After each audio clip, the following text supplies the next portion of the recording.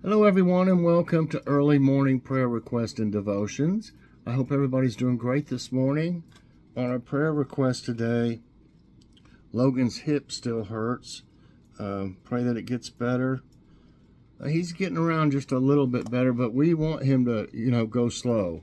Don't try to hurry where you could bump into something maybe or trip over something, just take your time going where you're going. And that's good advice for anybody, really. Continued prayers for Michael and Danielle. Continued prayers for Katie and her son Michael.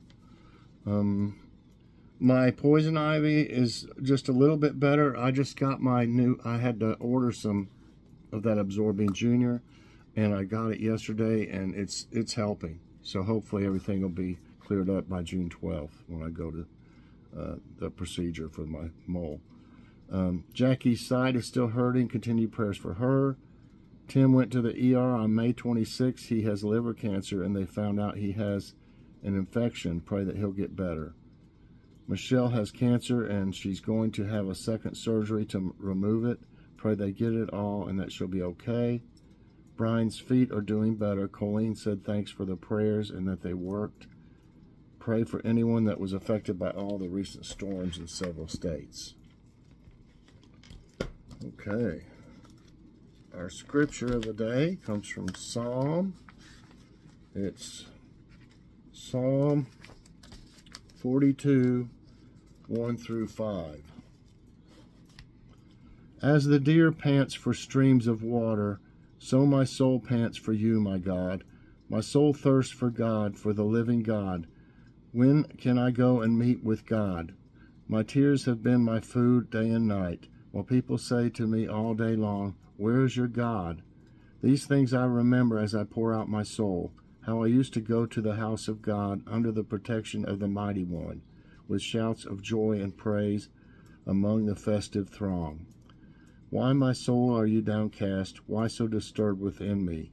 Put your hope in God, for I will yet praise him, my Savior and my God. Okay.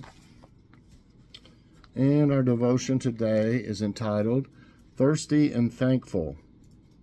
Two friends and I were checking off a bucket list item, hiking the Grand Canyon. We wondered if we had enough water as we started out our hike, and it ran out fast.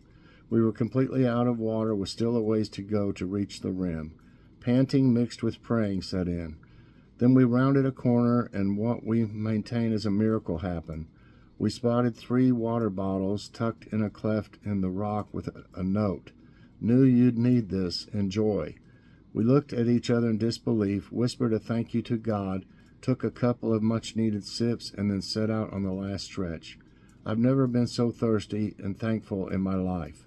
The psalmist didn't have a Grand Canyon experience, but it's clear he knew how a deer acts when thirsty and possibly scared. The deer pants.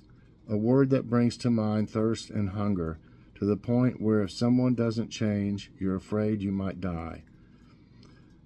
The psalmist equates the deer's degree of thirst to his desire for God. So my soul pants for you, my God. Like much-needed water, God is our ever-present help. We pant for him because he brings renewed strength and refreshment to our weary lives, equipping us for whatever the day's journey holds. When have you been intensely thirsty or hungry and scared? Why should you be longing for God's presence? Loving God, thank you for the renewed strength I experience as you fill my life. Forgive me for looking to any other source but you. And Lord, I want to pray today for everyone on our prayer list. Please help all of them with their different needs. In Lord's name I pray. Amen. I hope you all enjoyed this early morning prayer request and devotions. If you did, I hope you'll press that like button. Also subscribe if you haven't already, and share this out. And hit that so you get all my videos as soon as they come out. Everybody, I hope you have a great morning. I'd love to see you later on a morning coffee break. Bye, everyone, and God bless.